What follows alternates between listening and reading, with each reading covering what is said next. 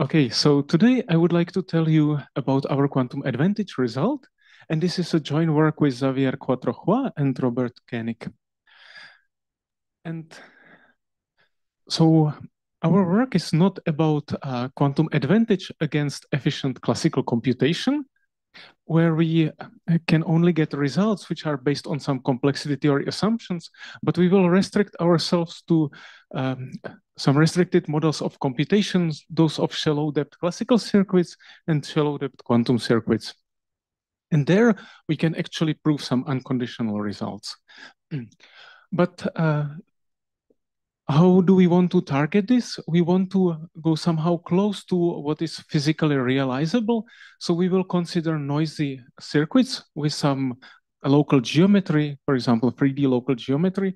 And what we would like to have is we want to have some strongest quantum advantage that we can get. So we will consider also some unbounded input gates for the classical circuits. Okay, so let me briefly tell you about some types of shallow depth circuits. So the most basic one is something which is called NC0, and this is class of circuits, which it's a classical, those are classical circuits which has bounded Fehn gates, and they have constant depth. The depth means that it is the longest path between any input to any output, and the Fehn is the number of inputs to a gate. But we will be more interested in AC0, which is actually the type of circuits to which we are targeting our quantum advantage. And those circuits can also contain some unbounded Fehn gates, like unbounded AND and unbounded OR. And we will also be talking about the size of this circuit, for which we need polynomial size. And the size is number of gates. So what is the relation between those circuits? So by a simple Lightcon argument, where you just simply trace out what kind of inputs influence the output, you can see that you cannot compute AND on all of the input bits by this type of circuits. But you can do it in the AC0 circuits.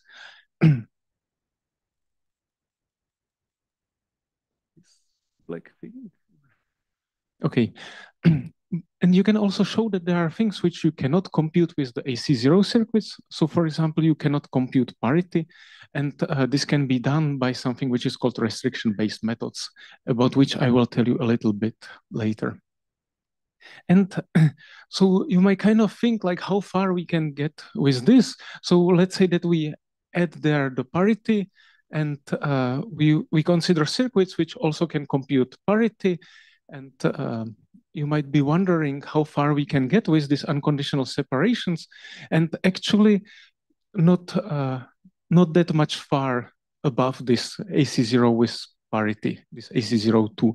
Actually, if you consider mod gates, which computes modulo of product of two distinct prime numbers, then we don't even know whether they don't contain NP complexity class. Okay, so how to show circuit lower bounds for AC0 circuits?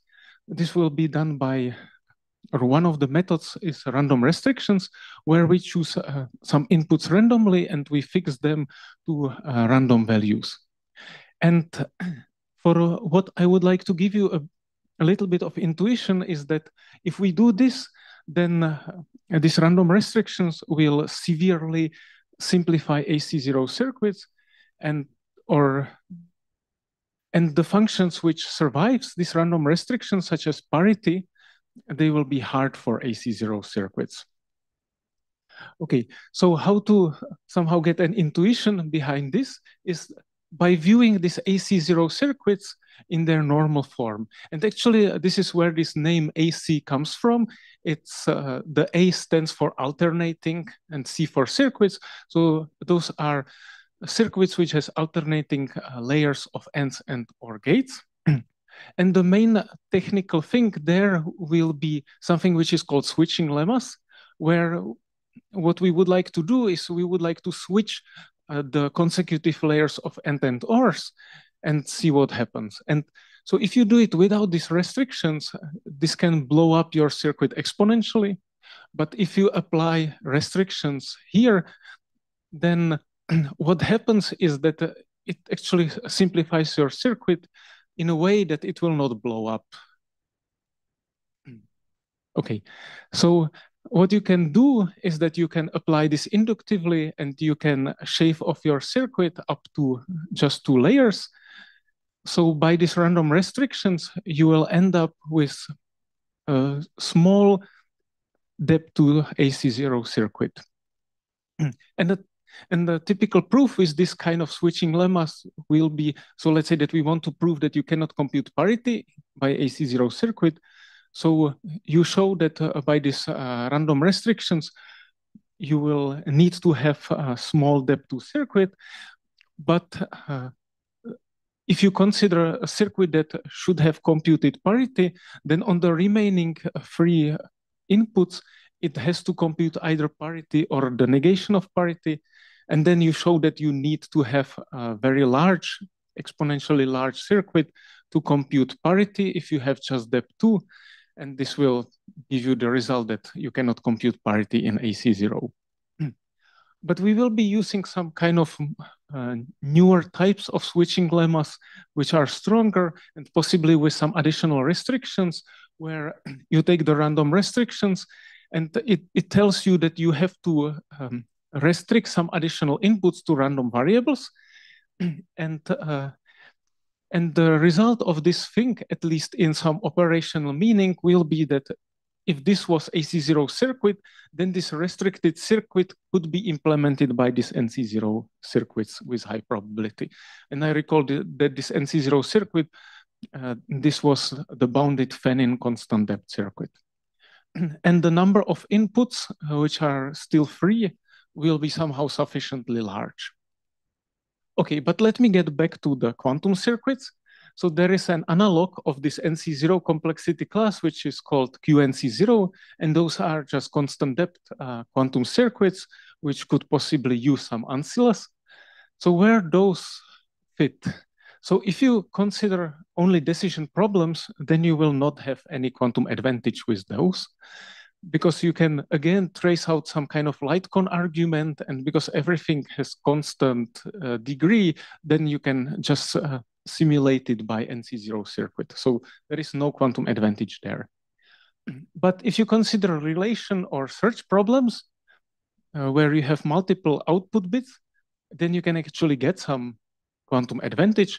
And there is actually, right now, quite a bunch of results regarding this. So we know that those circuits cannot be simulated by NC0 circuit or AC0 circuits. And there is even a result, which is under complexity theory assumption by Terhal and Di Vincenzo, that unless polynomial hierarchy collapses, then you cannot even efficiently simulate them.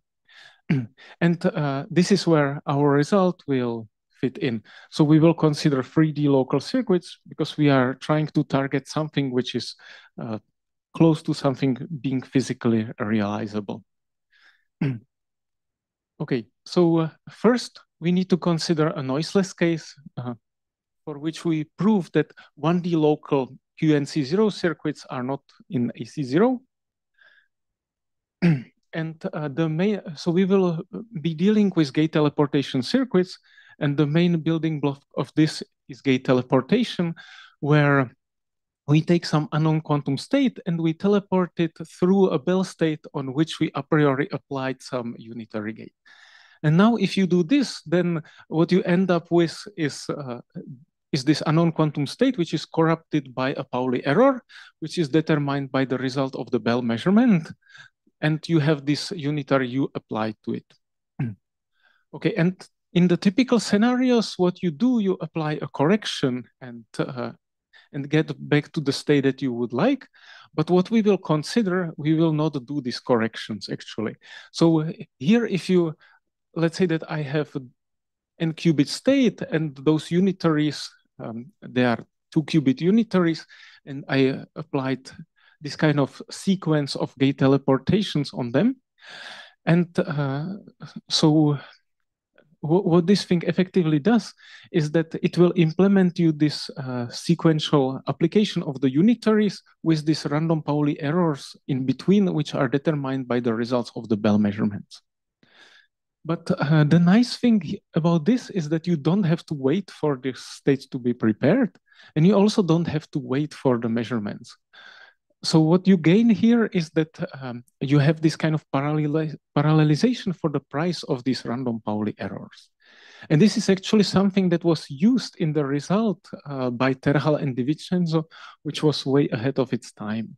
So this is by some kind of post-selection argument, you can use this to show that you cannot simulate QNC0 circuits efficiently under some complexity theory assumptions. So what we will consider single qubit Clifford gate teleportation circuits, and we will show that with those, you will get advantage against AC0.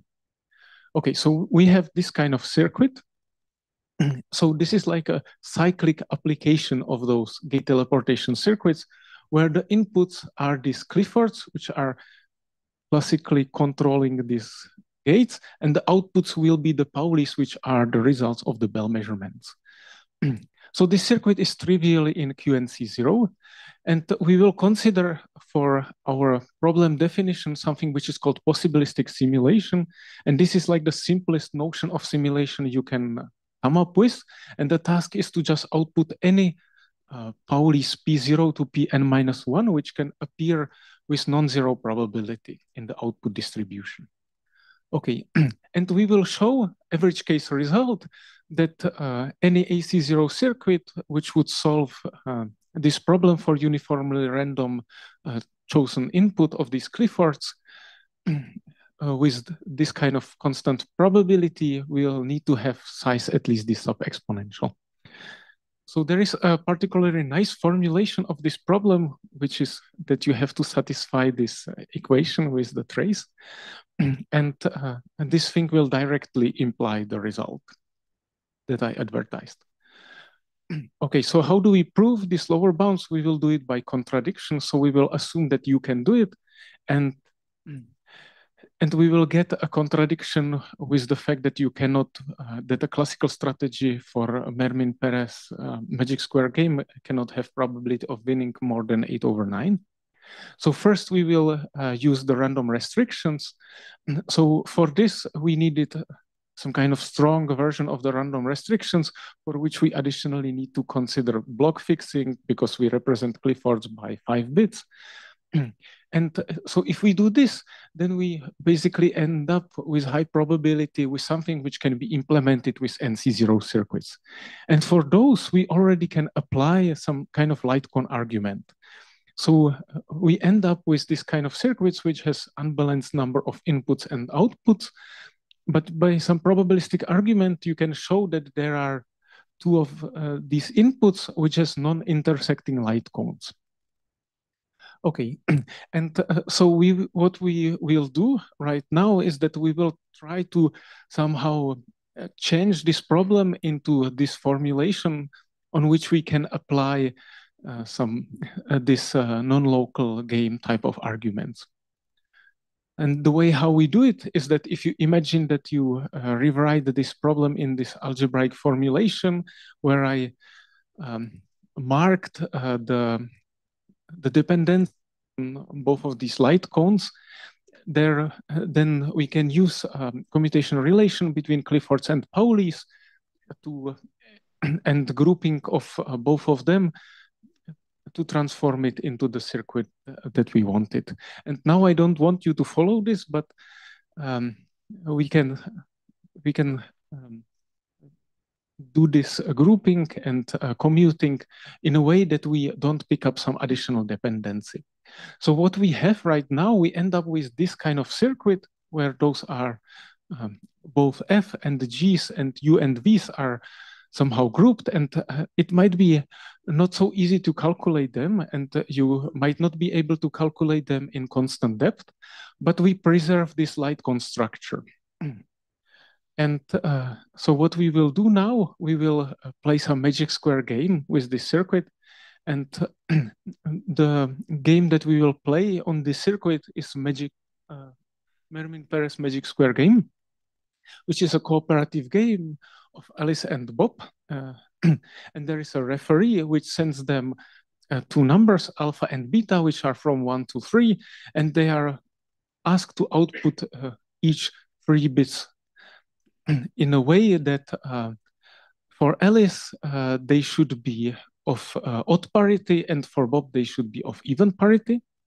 And additionally to that, they should satisfy this matching condition. So for X alpha and Y beta, they should be the same. And by a simple parity argument, you can see that a classical strategy, but even with some shared randomness, cannot be win with probability more than 8/9. But if you consider quantum players, quantum Alice and quantum Bob, which additionally shares 2 Bell states, then they can win this game with certainty.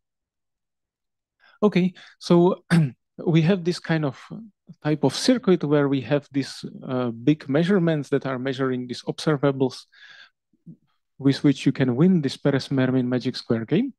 So how do we use it in our scenarios? So this formulation of the game, it's not the only one, and you can have more of these magic square game measurements. There is one which is particularly nice, which you can actually play by using this single qubit Clifford Gates and Bell measurement with some additional post-processing. So if we would be able to have this simulator in AC0 for our single qubit Clifford Gate teleportation problem, then what we get is that there would be a classical strategy for Mermin-Perez magic square game, which will win with probability more than 8/9. Okay, so this is for the noiseless case, and our main result is actually about the noisy case, which is by a simple application by a non-standard fault-tolerant scheme of Bravi, Gosset, Koenig, and Thomas Michel. And this is only possible because the problem has this kind of nice and very simple structure.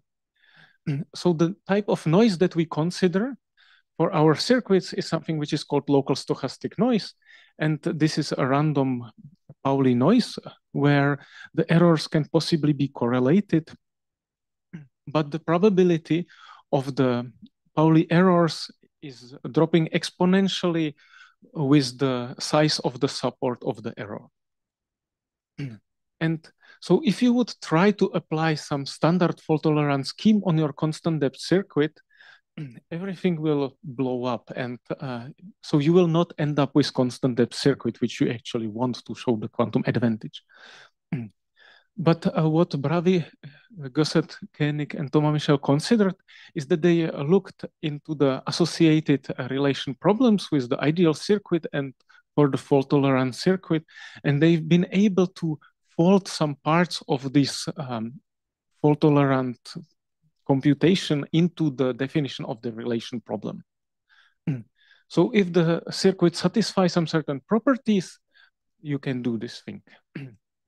And actually, our single qubit gate teleportation circuits do satisfy this, so we can use this construction to transform our 1D local ideal circuits into 3D fault-tolerant circuits for a modified relation problem, for which we still can show that you can have advantage against AC0. And this construction leads to this iconic shape of the underlying layout of your circuit, which maybe reminds you of something. It certainly does to us. And this is where the title of our paper comes from. Okay, so this is our theorem. And so we showed that a noisy 3D local QNC0 is not contained in AC0. And I will end here and take any questions you might have. Thank you very much.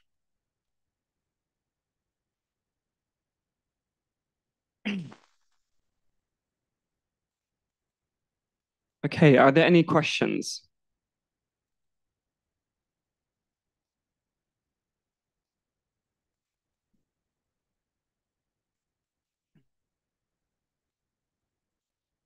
Oh, hello. Thank you for a very nice talk. And sorry, I have a very fundamental question. Can you explain again what is AC0? Yes, so AC0 is constant depth classical circuit, which you are allowed to have unbounded fan-in AND gates. So you can compute AND and OR on as many inputs as you want. So you have these two gates, and you have also NOT gate, and your circuit should have constant depth, which means that if you view your circuit as a directed graph, the path from the input, from like the longest path from any input to the output should be constant, and the size of your circuit should have polynomial size. Okay, thank you. I have another question, which so basically, as shown in your work and other works, we know that if you restrict the depth of the quantum circuit to be some constant, then we have some separations between quantum and the classical. My question is that can we restrict the number of qubits? For example, if I don't restrict the depth of the circuit, but I only consider a constant number of qubits or the constant number of bits, classical bits. Can you find some? Do you think there is some separations? Yeah, I'm not so familiar with this, but if you have just constantly many quantum bits and you are not scaling it, and then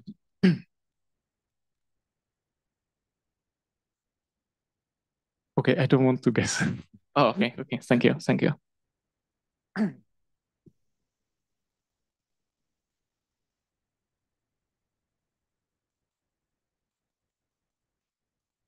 I use the chance to ask one myself in the meantime.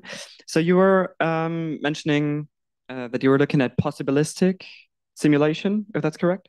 How come you chose that over other ways of simulations? That seems a very weak form of simulation, since you just need to find one output with non-zero probability. Is that correct? So it is like that you define the problem so that your classical computer has you make it easier for your classical computer.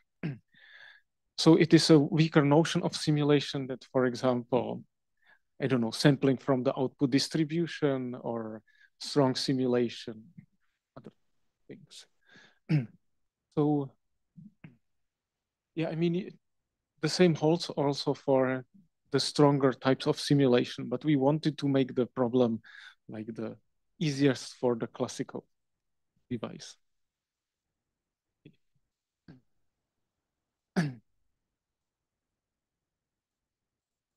Any other questions?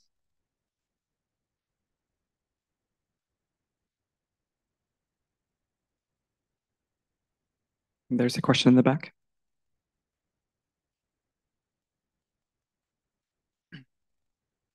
Thank you.